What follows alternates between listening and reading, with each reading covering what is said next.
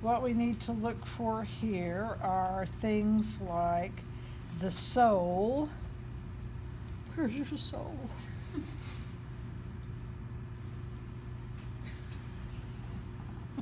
Okay, this part right here looks pretty rough and pretty hard, and I'm going to say that that's probably your best guess that that's where the sole is. If you could find tube feet, that would be better.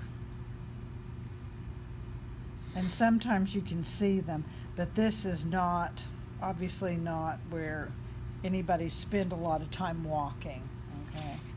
All right, so these are, and they're all squished down. Normally they'd be out. They can, you know, they're tube feetish, so they can be stretched really far out. And his mouth, that little hole right there is his mouth. Just want you to know. On the other end is his. Get it? He's winking at you. Okay, so we're going to go in from the butt end. No, I'm not. I changed my mind. I'm going to go through this end. And I'm going to just put my scissor down the mouth. And we're going to start opening him up this way.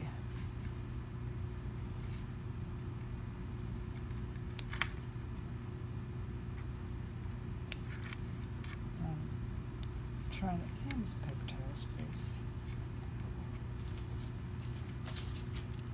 Don't let me squish it. Let me get the squishy stuff out of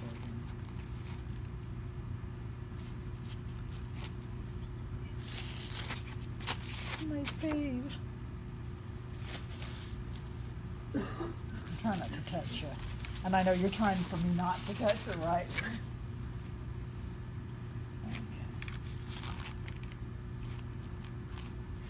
Okay, so was it just one of you had your guy where the tentacles were turned in when we were dissecting?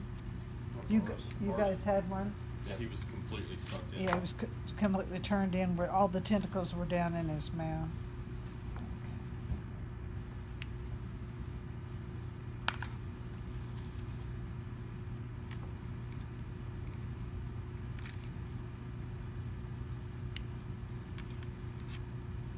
If you had some light with that camera, that would help me.